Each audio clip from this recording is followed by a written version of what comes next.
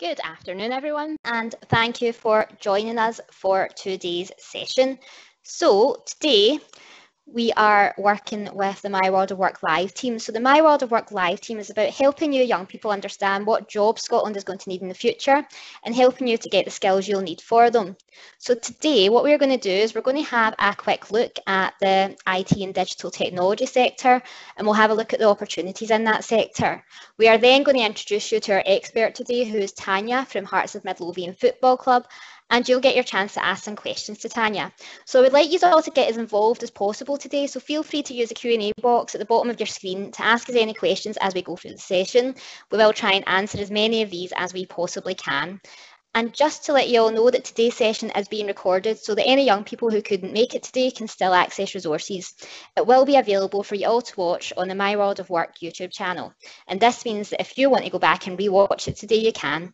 Don't worry though, everything you ask will be anonymous, so you can select that option in the Q&A box. So before we introduce you to today's expert, Tanya, we're going to have a look at the IT and digital technology sector.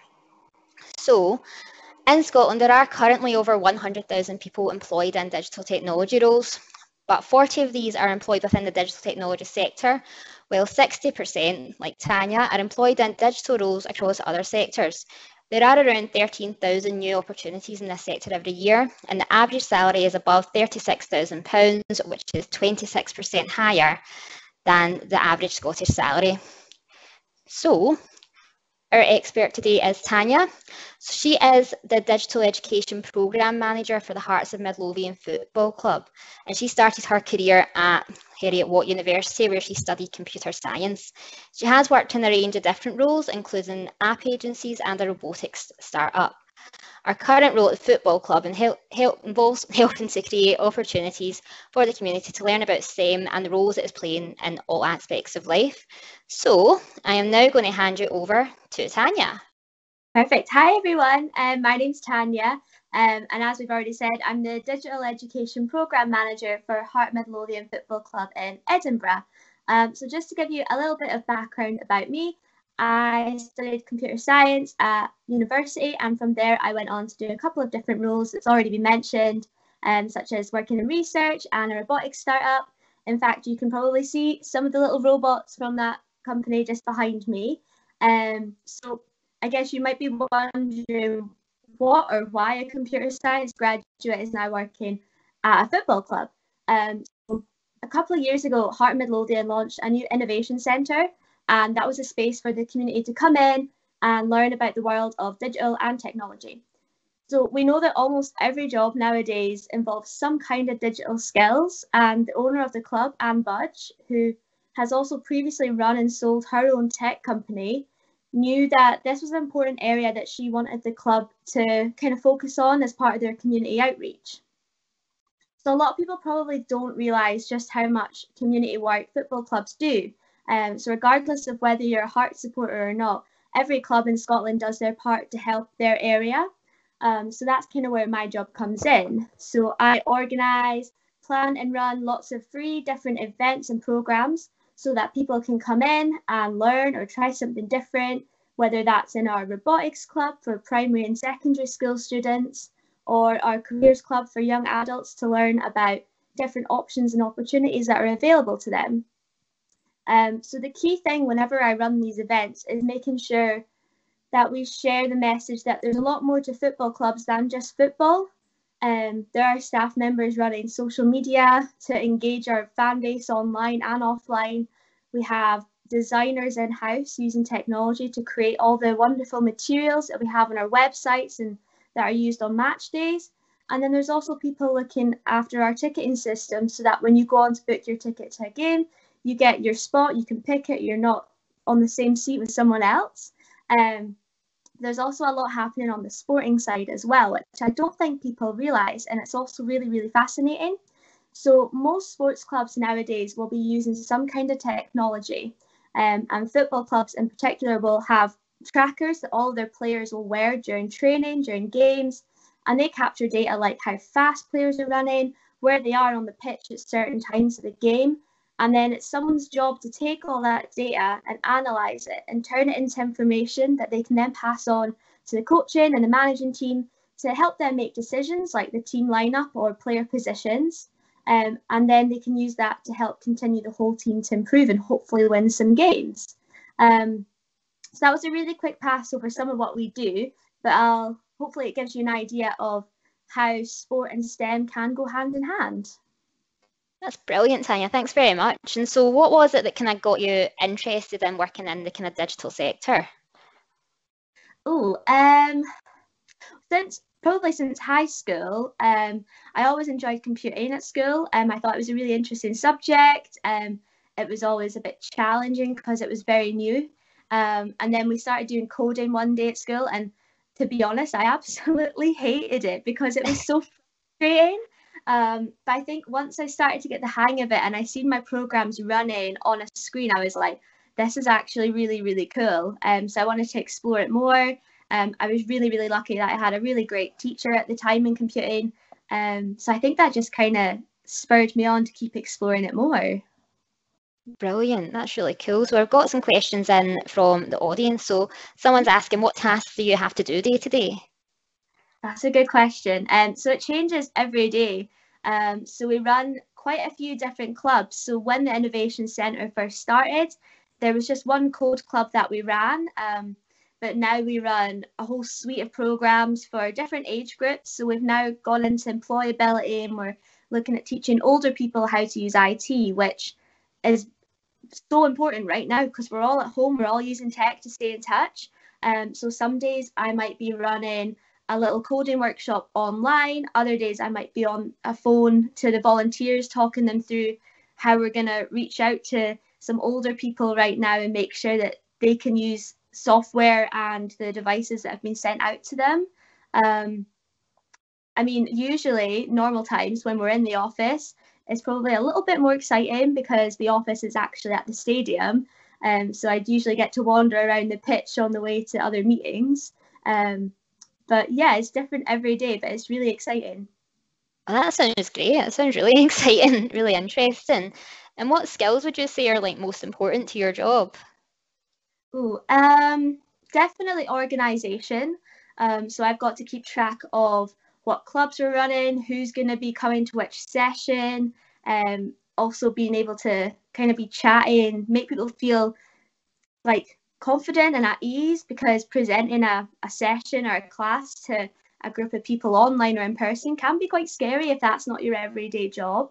So if we have people come in to do a guest speaker slot at our careers club, a lot of that will be just kind of making sure they've got everything they need and that they're feeling good. So it's quite a mix. I'd say organisation, that people skills is probably up there. Brilliant. And what would you say are the most enjoyable parts of your job?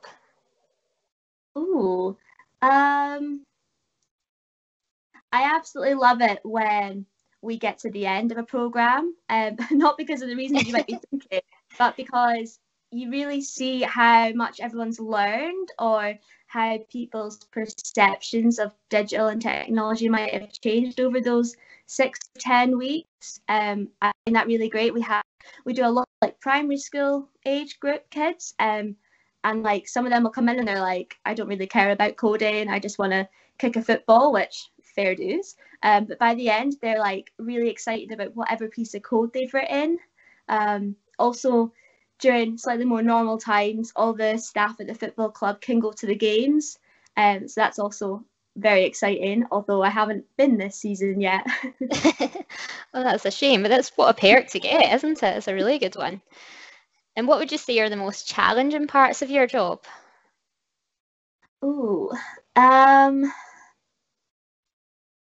Probably explaining to people what we do in a way, because a lot of people just think football club, oh, it's just football, that must be what your role's to do with. So if we're talking to companies about trying to get some guest speakers along to support, sometimes they'll be like, oh, I don't know anything about football. So it's kind of having to try and explain it and break it down a little bit more. So that can sometimes be hard. Also, I don't have a football background, which is probably quite surprising to most people. I work at a football club and I still don't really know that much about it. I'm still trying to learn. So sometimes if I'm speaking to people or I'm trying to integrate like sport into our programs, I'm like, I need to do some research because I don't understand any of this. But so it's challenging, but it's also quite cool because I really like learning new things. So that ties into that. Yeah, that's really cool. And obviously, I know, as you said, everyone's working from home just now, us included. But usually, do you do any sort of outreach? Like, do you travel to any remote locations? Oh, we haven't so far. Normally we would go into schools and kind of do some workshops or promote what we're doing at the club. But we haven't so far had a chance to do anything remote. Although I guess being online has been really cool in that sense because we have managed to get young people from like all across Yeah. Scotland. So that's been really nice. Yeah, that sounds really good. And so, and what subjects would you recommend someone does at school? Mm. So I would always say pick subjects that you're interested in because you're always going to find the motivation to study for them if you're already naturally interested.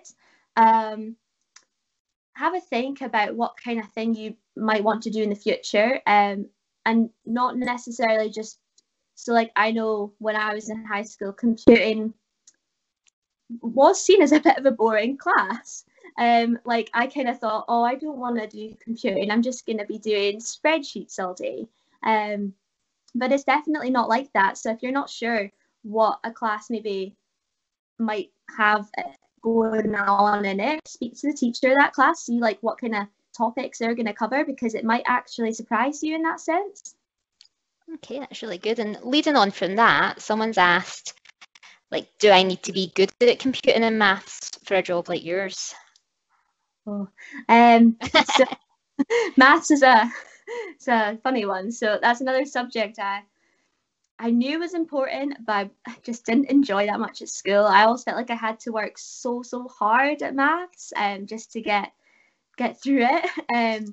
So if you're thinking about doing anything in computing or STEM, maths is one of those subjects that is going to keep popping up, which is great if you love it. And if you don't love it, then you can have to find a way to make it interesting. But I think looking at maths through the lens of like computing can make it more interesting for me anyway. Um, so definitely being aware and open to the fact that maths is going to keep coming up is useful. I definitely do use a lot of computing and maths like skills I've got from those classes in my job now because I need to know a little bit about the kind of stuff I'm teaching young people when they come to our club. So we can set up a robotics club, but what do I actually want to teach people at this club? So I do need to draw on it from that side. Okay, that's really cool. And oh, people are giving us really good questions today. What do you think the future of digital tech will be at the football club over the next few years? Oh, oh. That is brilliant. So I don't know if we've got any football fans here, but we had the Scottish Cups semi-finals maybe a couple of weekends ago. So Hearts were playing in it, and that was one of the first Scottish Cup games that had actually used goal line technology at it, which I personally find crazy. I don't see why it's not at every stadium. So basically, for anyone who doesn't know, it's basically lots of like high-tech fast cameras around the pitch that try and keep track of the ball to see if it's gone over certain lines, if it's in certain parts of the pitch, and it can help you with working out if it was a goal or not. So I think technology like that is going to start to be used more and more. I know they're using it a lot more down in England. There are a lot of mixed feelings about it so far. There's also in rugby, there's a club down south that's using virtual reality to train their players. So they'll actually be wearing these virtual reality headsets to kind of look at scenes from a game for them to kind of reflect on what's happening so that they can say, oh, I can see why I didn't do that right, because they're fully immersed in it with virtual reality, so they can kind of see it from all angles rather than just on the screen. So I think that's going to be used a lot more as a training aid. That's actually amazing. I had no idea. And what would you say is the absolute highlight of your job? Oh, the absolute highlight. Um, Oh, I think it's getting to learn things every day. Because I don't know a lot about sports. I get to learn something new, so it keeps everything like kind of fresh. So normally, like in a job, you might get a little bit bored because you're like, oh, I know all this, it's pretty easy. But with this job, it's kind of like there's always something new to keep up with. And I would say that applies to technology in general. It's such a fast-paced area. Like inventions are being made every day, changes are happening, and it's wonderful. It's kind of scary how fast it moves, but it's so cool to think that you could be part of that. Yeah. Yeah, that's really good. And this is quite an interesting one actually. Someone's saying, do you have anything to do with the press conferences? Oh, so I personally don't. Although the room that we use at the stadium for most of our programs is the media suite. So that's where our press conferences happens. That's where on a match day we'd have journalists come in to write up their reports in between the intervals of the game. So while although I'm not like involved in the press conference itself, I am in the area that it gets held in, which is quite cool. But yeah, I have so much respect for people in that area of the club because it's such a fast-paced job as well, Yeah. keeping up with all the news. Yeah, it's quite a lot of pressure, I'd imagine. Oh yeah. Yeah. Okay, I'm actually loving these questions. So someone says, what advice would you give your 14-year-old self? Oh, 14 year. Oh man, so much. I think maybe to be slightly easier on myself. When I was in school, I was like constantly so worried and anxious about the future. Like, oh, am I gonna get good enough grades to go to university? Am I like doing okay? Is there something more I could be doing? Definitely like chill out, younger Tanya. Like, come on. There's so much pressure at that age, and I think just taking time to kind of realize how far you've come, like what achievements you have made. Um, I'm not saying do your best, like absolutely try your best, but if it doesn't work out or you don't get the grades you want, there are always so many pathways available to you. Like we run a careers club every year, and a lot of young people coming along to that think that they have to go straight from school to university, and that's fine if that's what you want to do. That's absolutely perfect. Well done, you. But it's not for everyone. If that's not what you want to do, there's absolutely no shame in that. There are so many ways you can get to wherever you want to go. Yeah, definitely. That's so true, especially nowadays. I think there's so many more options Yeah. than going straight to uni. So we've got a question here from Piltockery High School. I'm hoping I said that right. You've kind of already answered this, but what is your favourite thing about your job? Oh, okay. So definitely the whole seeing like people's attitudes towards football and sport changing and seeing confidence grow from people who come along. Um, but also, I really enjoy just speaking to all the staff members on the sports side and finding out more about what they do. They probably think I'm really annoying because I just ask so many questions. um, but I just find it fascinating about all the work they do, and thinking about how we can tie that into like the digital side of what we're doing in our outreach programs. Yeah, that's brilliant. And we've got a question here. Does relegation have any impact on your job? So it hasn't so far. Because I'm in the kind of community department, so it's still part of Hearts. Because we do a lot of the outreach, a lot of the funding is coming from a lot of different places. So we've not had any impact in that sense. Although obviously staff morale obviously does go a bit low when you get relegated because it's never the nicest feeling. Although that being said, everyone has still been of really high spirits because Hearts have been doing really well so far in this season. So I think we're all enjoying that, and trying to take some happiness out of that throughout like lockdown and everything. Yeah, definitely. I bet that's great though. I think when people's spirits aren't always great, it's good to have a little Yeah. lift, isn't it? Okay, so someone's asking, when you've calculated the results and statistics, do you share this information with the players? Oh, so I know that they're very, very secretive about the data they gather. A lot of teams don't want that data going to other teams, for example, because it might give them an advantage. They might know, oh, this player is going to probably be here doing this kind of movement. But I think they do share it with the players themselves. I believe, I might be wrong, but I think they do use this to help the players kind of with their own professional development and their fitness plans. So they will share it to an extent, I think, yeah. But I don't, not in a way to say like, oh, you're not running faster than everyone else. It won't be like in a bad way. Okay, that's really good. And is it better to have fans or no fans? Oh, have fans, yeah. Stand watching football on the TV with no fans in the stadium. It's so weird. I think the atmosphere kind of goes, doesn't it? So I don't know what the players think, because I imagine they probably zone it all out anyway. But I don't know. I can't imagine it being so quiet and empty. I know some people have been going along to the stadium on game days to kind of just help with keeping everything going and making sure all the safety precautions are in place. And they've said it feels so strange, like it's not like a proper football game. Wow, it's really different, isn't it? Because you could never imagine that, but No. this is the reality. So someone's asking now, don't worry, I'm not going to outright ask you this. So someone's asking what your salary is like. Now you don't have to tell us your exact salary, but we've got some like job profiles up. I'm going to post some at the end as well. So things like a community education coordinator, which I know isn't your exact job. So the average UK salary on that is like 24.5 grand almost. In the UK, IT project analysts, they're over £50,000 a year.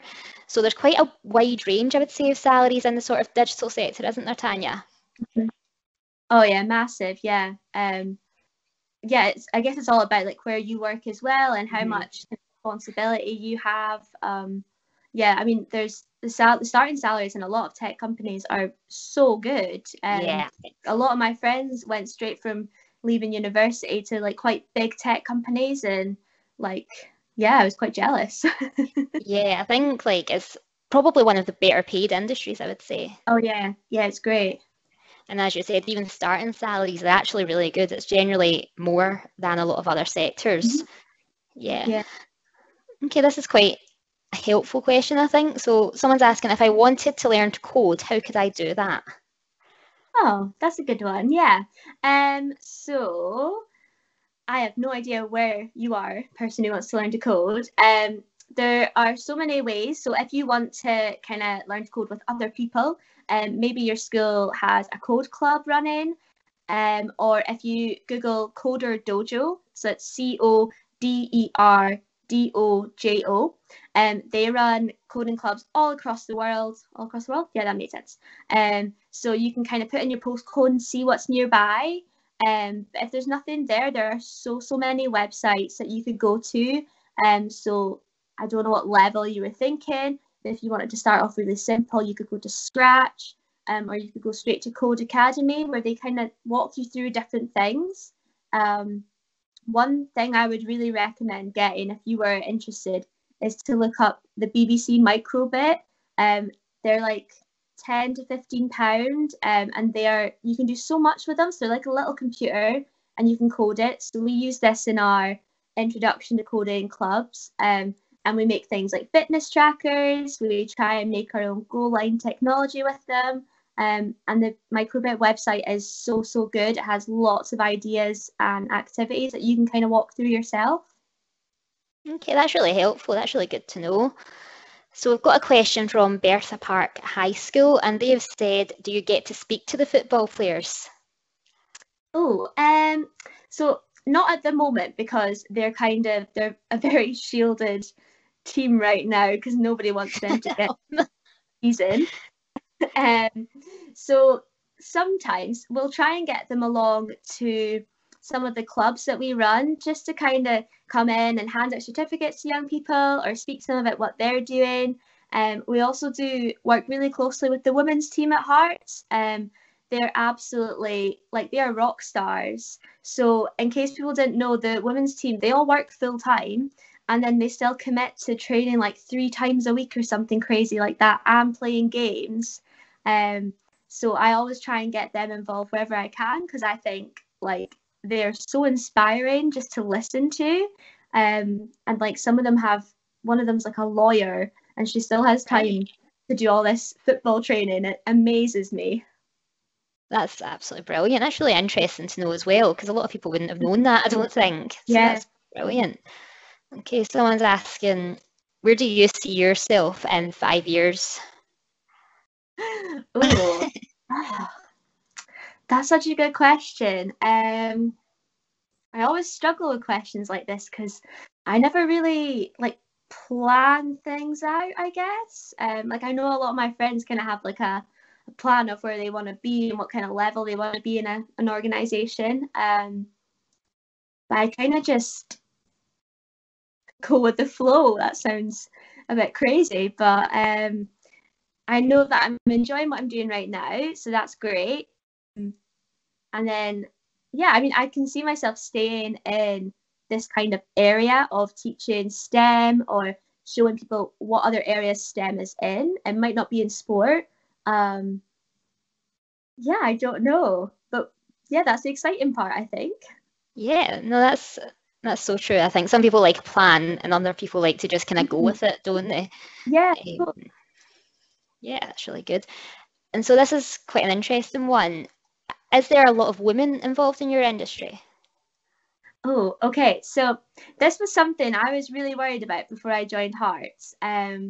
So I'm sure everyone knows or has heard that there are just not enough girls in tech. Like, that's it. There's just not enough girls interested, or not interested. They're not taking it up to further education. They're not taking it further. So when I was at uni, there was what, 5, 6 girls in a group of like 80 or something like that. So it was crazy. And I know that sport has some similar things happening there where there's not a lot of women in sport. But I was actually really pleasantly surprised to see when I joined Hearts that there were a lot of women in the office. So the owner of Hearts, Anne Budge, she's obviously a woman, but she's done a really good job of kind of making sure the balance has been right. So there's a lot of women in like quite high levels in the company, and men, of course.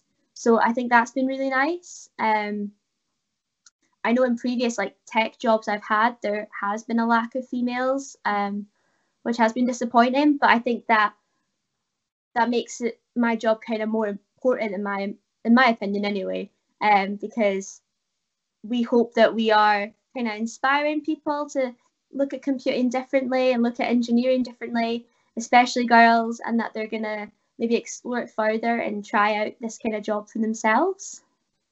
Yeah, that's great. And I suppose it's good for people. The more women come in, hopefully, the more females feel encouraged Yeah. to come in. So people like yourself, hopefully, that's a really good role model for any females that would be interested. And so, Yeah. yeah. So someone's asking, what is the craziest thing that's ever happened to you in your job? The craziest thing. Oh. I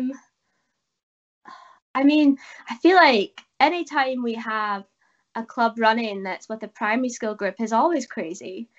Because we have like 15 primary school kids coming in and they're like really, really buzzing to be at a football stadium. So they can't like contain their excitement. And especially when we always do these fitness trackers with the microbit that I spoke about earlier. And we always get them to test out their fitness trackers. So they have to get up and they have to run around a little bit.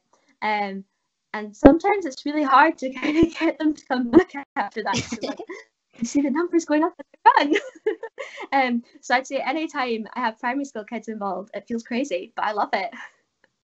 Yeah, I think when you're working with young kids, it is a bit crazy, but as you said, it's exciting as well, isn't it? Yeah, exactly.